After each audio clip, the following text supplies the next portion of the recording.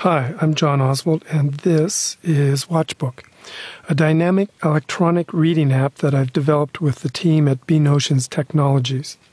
And this is David Lee's novel Commander Zero, which comes bundled with the app in exclusive electronic publication form.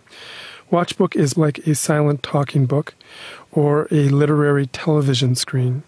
It's a flexibly time-based reading vehicle. You may be noticing that there are longer than usual spaces after punctuation. These represent a short reading pause after a comma, a longer breath after a period, and so on. These spaces are automatically added to the document to approximate a comfortable reading pace. Size is adjustable. I prefer this bigger print so I can take my glasses off. Access to the individual chapters is available down here on this timeline.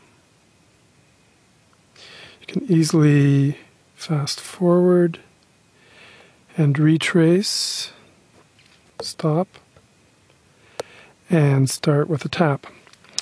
There's an overlay where one can adjust more parameters. Background and foreground allow full choice of relationship between print and page. The typeface can be changed, and probably most important is speed, which can go from quite fast to very slow. I read Commander Zero, let's see, about this speed and about this size in about 4 hours.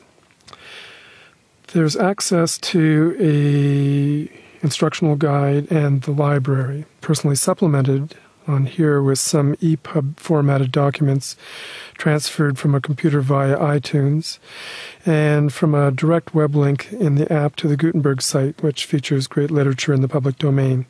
Let's choose Harry Potter and I've selected Finnegan's Wake instead.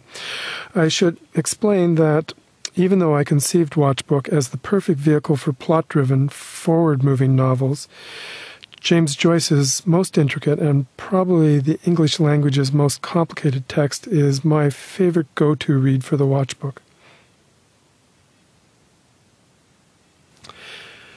Other readers have their own particular preferences.